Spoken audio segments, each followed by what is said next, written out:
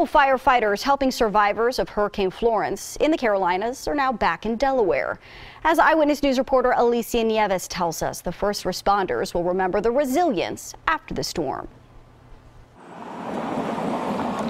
Firefighters from the Hockessin Fire Company are just some of the dozens in Delaware who have just returned from helping people in the hurricane-ravaged Carolinas. Hockessin Company's Matt Costa, Cranston Heights' Nick Petticone, and Aetna Host Company's James Farley are just some of the firefighters who drove down to North Carolina last Saturday as the storm was barreling down. They were sent to the most rural areas of the state and had to navigate through heavily flooded roads to help people other crews couldn't get to. We did property checks, structure checks, houses that had trees down on them weren't going to fall over, welfare checks on people. It was very humbling. You see cars on the side of roads abandoned, you see a lot of things just unnaturally settled, something you'd see out of a movie pretty much. Although most of the firefighters here had never experienced a hurricane before and were surprised by the damage one could leave behind, they were more surprised in North Carolina by the resilience the people showed there.